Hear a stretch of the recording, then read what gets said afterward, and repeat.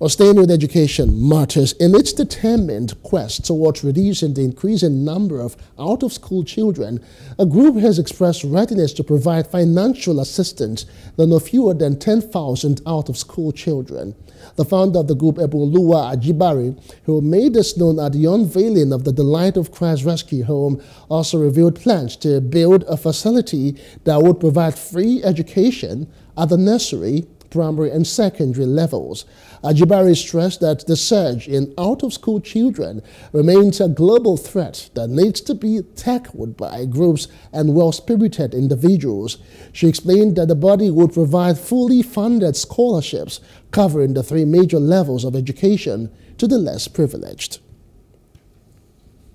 I want to say, Nigeria government, we appreciate what you're doing, but of the truth, they can do better. They can do much more.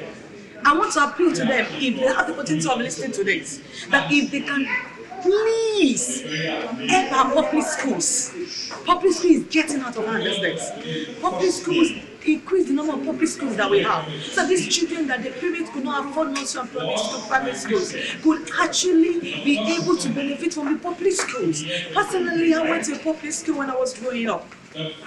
So public school nowadays, sincerely, I must confess, needs much more support from the government. And of course, this NGO is meant to support the government in our own little way with these children that are roaming about the streets. Hello, hope you enjoyed the news. Please do subscribe to our YouTube channel and don't forget to hit the notification button so you get notified about fresh news updates.